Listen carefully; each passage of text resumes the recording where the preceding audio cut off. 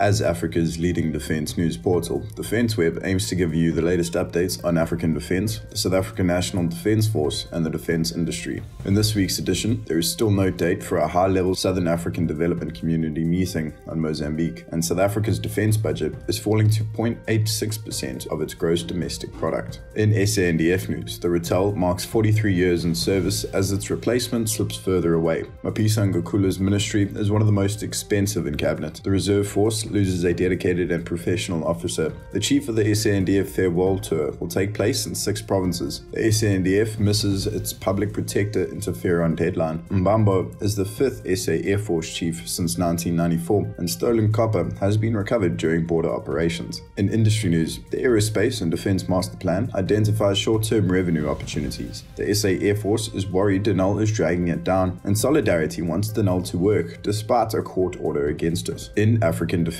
news, still no date for high-level SADC/Mozambique meeting. South African President Cyril Ramaphosa could shed no new light on the Southern African Development Community SADC approach to ongoing Islamist violence in northern Mozambique during a parliamentary question and answer session on the 6th of May. He told parliamentarians in a virtual session that an extraordinary double-choke summit on SADC scheduled for 29th of April was postponed and a new date is yet to be announced. Unconfirmed reports have it the Southern African Regional Bloc will send a force to Mozambique. It will reportedly comprise 3 light infantry battalions of 620 soldiers each and 270-strong special forces squadrons as the vanguard of a SADC force to combat and neutralize insurgents in northern Mozambique. An unnamed number of attack and other helicopters, as well as patrol ships, a submarine, and a maritime aircraft to patrol the Cabo Delgado coast will also be part of the force. The maritime component of the deployment is reportedly to intercept supplies for the insurgents and combat criminal trafficking, believed to be the source of financing for the insurgency. SA defense budget falling to only 0.86% of GDP. The South African defense budget for 2021/2022 is just 0.86% of the GDP, down from 0.97%, causing experts to caution that the reduction will have far-reaching implications for the South African National Defence Force. The 2020/2021 defense budget is 54.2 billion rand, but for 2021/2022 it falls to 46.2 billion rand, representing a 14% decrease. Much of this decrease comes from the shrinkage of the Special Defence account, which goes from 5.2 billion rand in 2020/2021 to 1.005 billion rand in 2021/2022. The Portfolio Committee on Defence and Military Veterans requested more funding from National Treasury for border safeguarding, the midlife upgrade of South African Navy vessels, the Special Defence account, and an exit mechanism for Department of Defence personnel, but we're told there is little scope for extra funds. While most areas of the SANDF have had their budgets cut, the compensation of employees, COE, remains virtually unchanged,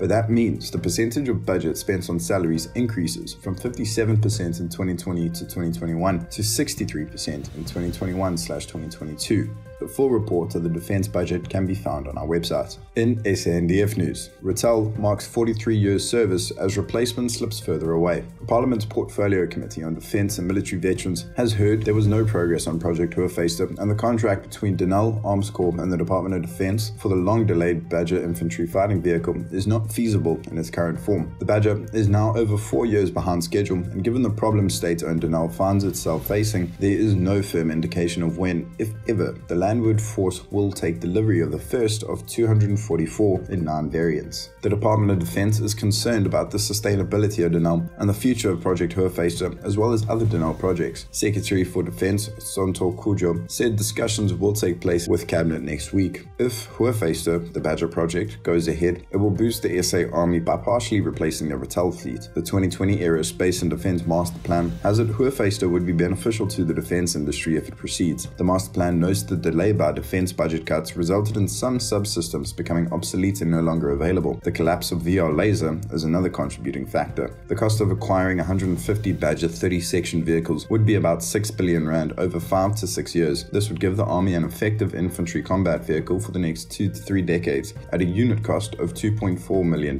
less than any imported vehicle and less than some basic armoured personnel carriers, the Masterplan notes. Regardless of Hoofvester, the Ratel will be in service for at least the next 15 years, and the master plan sees a case for refurbishing, modernizing and upgrading, such as with the night capability, sufficient Ratels for at least one mechanized infantry battalion, and converting others to replace older armored personnel carriers, reducing the new vehicle requirement by several hundred. Mapisa-Nqakula's ministry, one of the most expensive in cabinet. Nosiviwe Mapisa-Nqakula's Ministry of Defence and Military Veterans is one of the most expensive in President Cyril Ramaphosa's cabinet. An analysis prepared for one of Parliament's 2 Defence Oversight Committees has it. The Portfolio Committee on Defence and Military Veterans at the beginning of May heard the cost of Mapisa-Nqakula's ministry for the 2021/2022 financial year is 125.5 million rand, significantly higher than the 97.2 million rand spent in 2020/2021, according to researcher Dr. Wilhelm Janse van Rensburg. The amount spent on the Defence Ministry is no new phenomenon, and Parliament was made aware of it as far back as 2019. That was when Professor Yanni Rousseau of the Fiscal Cliff Study Group lamented the exorbitant cost of ministries in South Africa. He noted the Department of Defence has one of the highest costs of all ministries, 137.7 million rand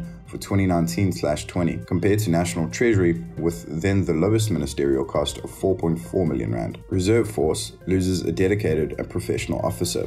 The death in early May of Colonel Monica Muller leaves a void in the Office of Chief Defence Reserves. She was a pioneer for women throughout her 21-year career in the then SA Defence Force and brought her many skills to the Reserve Force after retirement from the SA Army in 1991. In his tribute to the woman who once held the post of Director, woman in the predecessor to the SA National Defence Force, Reserves Chief Major General Roy Anderson said Muller was a professional officer who maintained the highest standards at all times. Chief of SANDF farewell tour will take in 6 provinces. Between now and his change of command parade on the 28th of May, outgoing SA National Defence Force Chief General Solly Schalke will go from Limpopo in the north to the Western Cape in the south on a national end-of-duty tour, bidding farewell to the airmen, medics, sailors and soldiers he commanded for 10 years. He will use the visit to introduce his successor, current Joint Operations Chief Lieutenant General Rudzani Mfawanya, meeting and greeting commanders of provincial groups. The tour, according to the SANDF Directorate Corporate Communication, starts in Mpumalanga and will stop at the Middelburg base housing 4 SA Infantry Battalion. Then it's on to Limpopo, where the top-level National Defence Force contingent will make 3 stops. The first is Palabora, home of 7 SA Infantry Battalion. From here, it's onto the Air Force Base Makado, where 85 Combat Flying School and the Airborne Services Lone Fighter Jet Squadron 2 are based. The final stop is provincial capital Polokwane, home to an SA Army General Support Base. Next on the artillery is Free State capital Bloemfontein, home to a number of SA Army units and 16 Squadron, which operates the South African design and built Royfar Combat Support Helicopter, as well as 3 military hospital. Then it's on to the Northern Cape capital Kimberley, which, like its Free State counterpart, is home to a number of military units including 3 SA Infantry Battalion, 10 Anti-Aircraft Regiment and the Air Defence Artillery School. SA Navy Fleet Headquarters in Simonstown is next on Schalke's farewell tour list, along with Saldanha on the west coast, where SAS Saldanha, the Maritime Services Training Base, is housed. These are the only stops the retiring 4-star general will make in the Western Cape. The final stop on the itinerary is KwaZulu-Natal Port City Durban, where presumably the tour group will take in Naval Base Durban, identified as the home base for the SA Navy Patrol Fleet. Back in the country's administrative capital, Schalke will prepare for his change of command parade at the Pretoria Military Sports Club in Tabashwane. SANDF misses Public Protector Interferon deadline.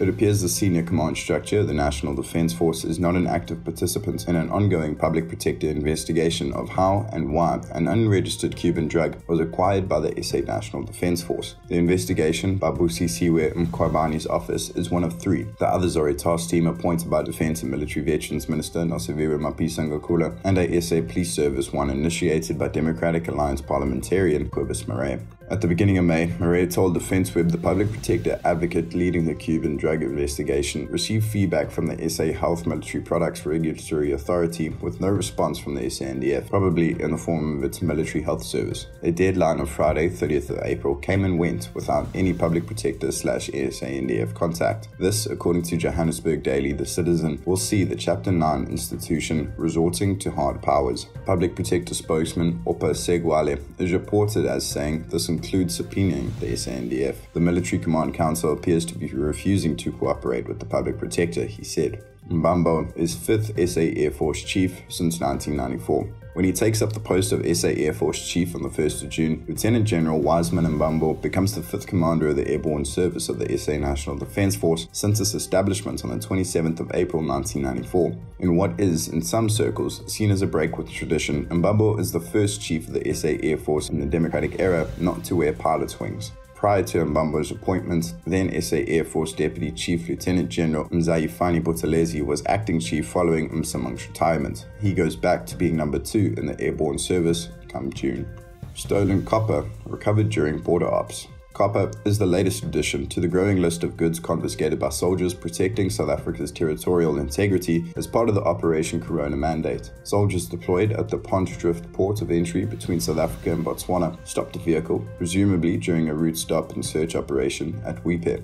Closer inspection revealed copper valued at over 3,400 rand, for which the vehicle's occupants had no explanation. They, their 70,000 rand vehicle, and the copper were handed to police for further investigation. Some distance from Potchefstroom at the Mbambo ops base east of Musina, soldiers, according to SA National Defence Force communication officers, had immense success and confiscated just on 1 million rands worth of illegal cigarettes found for spaza shops and other illegal outlets in Gauteng. Cigarettes and an unknown number of suspects were handed to police. And in industry news, Aerospace and Defence Masterplan identifies short-term revenue opportunities. The Aerospace and Defence Masterplan document has identified a number of pending export opportunities that could begin to generate revenues within 18 months for the South African industry. In Oman, there is a potential 18 billion rand contract for upgrading existing G6 self-propelled howitzers and supplying additional G6s and establishing a local maintenance and training facility. Half of the Pakistan Army's requirement for truck-mounted guns has gone to China's Norinco, but the remaining half is still potentially available for Denel, given government-to-government intervention. This would be worth some 7 billion rand, with the first revenue flowing within 18 months. The master plan states there is ammunition to the value of 500 million rand in store at Ratel Denel Munition, waiting to be shipped, which has been held up for the better part of 2 years by difficulties and inaction at the National Conventional Arms Control Committee level. They are signed ammunition contracts for RDM ammunition worth some 4 billion rand that would be signed immediately on the pending permits being issued. There is a longer-term order pipeline of 14 billion rand pending, according to the master plan. Denel Land Systems has a 3.5 billion rand potential upgrade opportunity of the existing G6 fleet, with first revenue flow from 18 months of commencement. It has conducted trials of the T5 self-propelled 155mm howitzer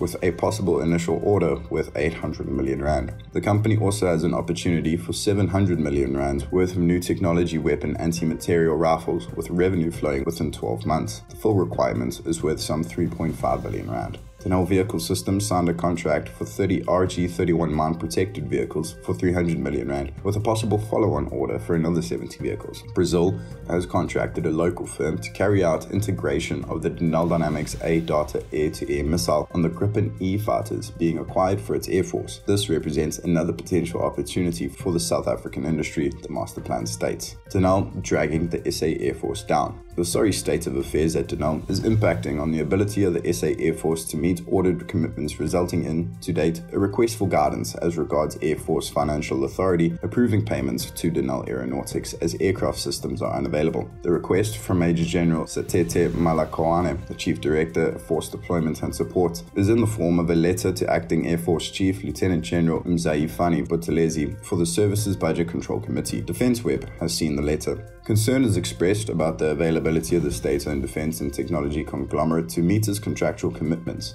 to the Air Force as far as product support and maintenance is concerned. The letter makes specific mention of the C-130BZ, Oryx and Royfox systems, stating the support these platforms provide for operations increased drastically. The sad status of Denel, facing attachment of assets amid its ongoing inability to meet salary and other financial commitments to employees, is not confined only to airborne assets. There are doubts about Denel PMP continuing to supply some aircraft cartridges and small to medium caliber ammunition, with a knock-on effect on SA Air Force combat readiness. Denel's inability to pay subcontractors impacts negatively on support for SAMOL/SAMAG vehicles, leading to non-availability of operational vehicles. Original equipment manufacturer status for SA Air Force Oryx and Roy Falk helicopter systems is vested in Denel. The SA Air Force Budget Control Committee points out Denel has outsourced services to subcontractors to support systems. Denel's current financial situation has created a loss of capabilities. This has impacted operation of the SA Air Force and led to most of the aircraft systems being unavailable. The inadequate supply of spares is a huge drive factor for unserviceability, with an adverse effect on deep-level maintenance for main propulsion components. Chief of the Air Force is asked to put his mind to ground support equipment for SA Air Force assets as well. The letter has it these are unserviceable due to lack of maintenance and no spares from Denel. The SA Air Force jet components, Gripen and Hawk, also face uncertain futures. This, according to the Budget Control Committee letter, is due to Denel's inability to provide a service for calibration and maintenance of Gripen and Hawk test benches, which will impact negatively on aircraft serviceability. Denel, the SA Air Force says, cannot provide quality support to the long-serving C-130BZs of 28th Squadron. Solidarity wants Denel to work, despite court order. Trade union Solidarity is talking to Denel to assist the beleaguered government-owned defense and technology conglomerate back into a solid financial footing, notwithstanding it having legal approval to attach assets. The Centurion-headquartered labor organization last year embarked on legal action against the state-owned enterprise in the wake of continued short and non-payment of salaries and other employee benefits, including medical and pension contributions. It said then, via Deputy General Secretary for the Public Sector, Helgraat Cronje, the warrant of execution to seize assets valued at 12.7 million rand was a victory for Solidarity members at Denel. They were on the receiving end of unprecedented hardship and uncertainty. Cronje, in the second week of May, told Defence Web that assets have been written up by the sheriff. However, that the union wants Denel to continue, as a going concern is clear from meetings Solidarity representatives have had it with Denel at both executive committee and board level. There is forward movement, but progress is slow and it needs to be accelerated as Denel's situation worsens on a daily basis, Cronje said. On the issue of putting Denel into business rescue, as was done with SA Airways, he is of the opinion it, while being noble, would not be successful as it does not take into account the legislative framework for the process at Denel. A call by Democratic Alliance for Denel to be put into business rescue is not possible as there is conflict in the legislation regulating the practice, Cronje said. Thanks for listening to the podcast. For the latest leading and trusted news in defense, aerospace and maritime security, like and subscribe to our social media channels. We're on Facebook, LinkedIn, Twitter, Instagram and YouTube. Be sure to subscribe to our newsletter and have the latest aerospace, defense and security developments delivered to your inbox. Stay safe and we'll see you next week.